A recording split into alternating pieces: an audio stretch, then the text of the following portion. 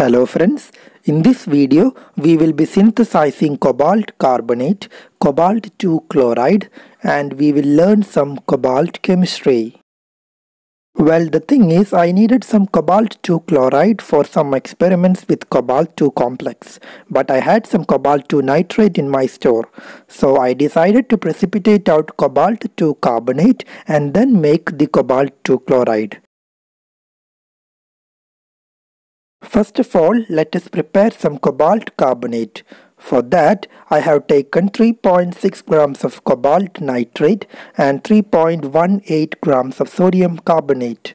Now I add 20 milliliters of distilled water into the cobalt II nitrate and 10 milliliters of distilled water into the sodium carbonate. We now mix them well to dissolve the compound. We get a fairly concentrated solution of both the compounds.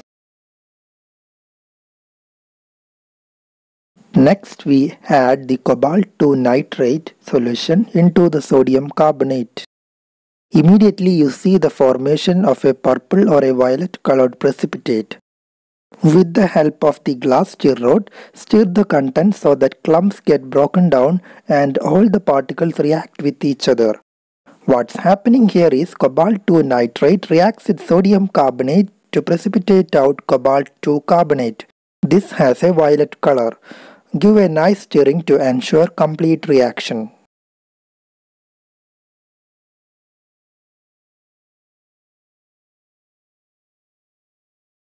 Finally, you get to see this nice violet color. The next step is to dry them. For that, I pour this down onto a tissue paper in order to soak up every water molecules and the precipitate gets dried up eventually. Here you can very well make out the purple color of the precipitate. After pouring it onto a tissue paper, I then kept this outside in direct sunlight and everything was completely dry in about 3 hours. Then I broke the clumps using a mortar and here is the final yield of cobalt II carbonate.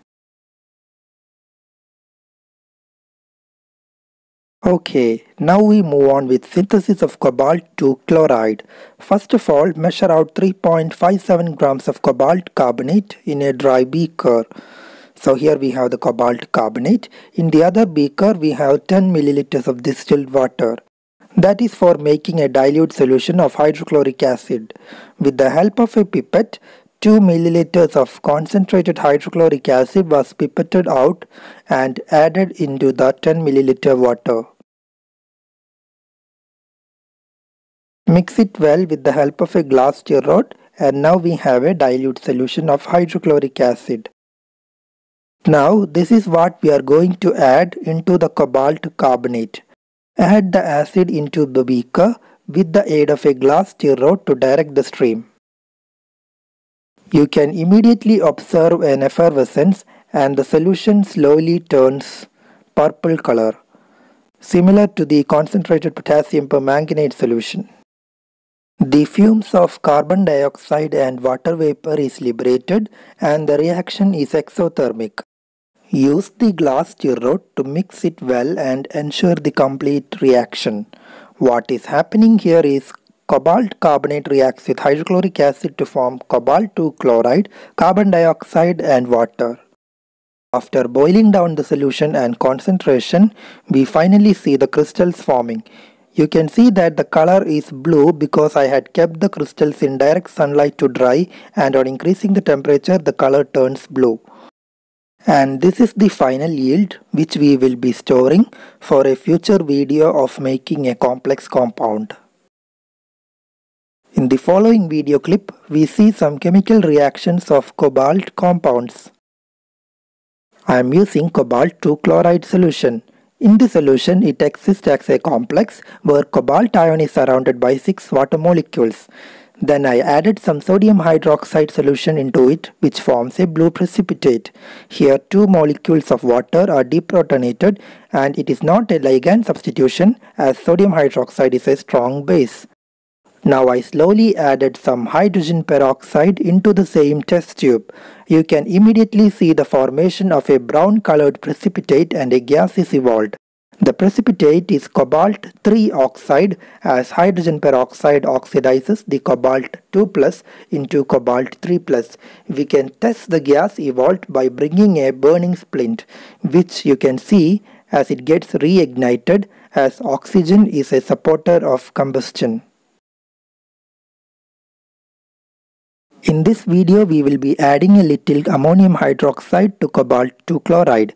Initially, one of the water molecule is deprotonated to form the intermediate product with single OH, and an H plus is released.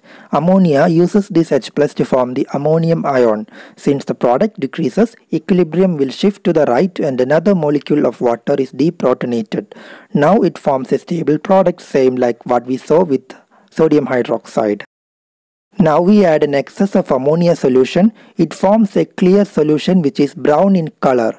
Initially, with a few milliliters of ammonia, it behaved as a Bronsted base, releasing and accepting protons. But now when we add an excess of ammonia, it behaves as a ligand, and 6 water molecules are substituted by ammonia molecules, which gives a complex of cobalt which is surrounded by 6 molecules of ammonia. Next we take some sodium carbonate solution and add it into cobalt II chloride. On adding, we can see the pink precipitate of cobalt II carbonate.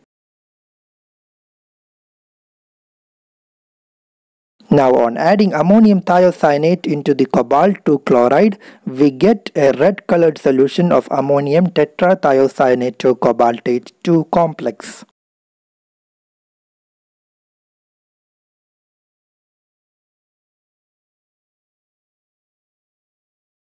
Now on adding concentrated hydrochloric acid into the cobalt II chloride solution, a blue color is formed due to replacement of 6 water molecules by 4 chloride ions. And actually this is a reversible reaction, that is why you see that the solution again turns pink.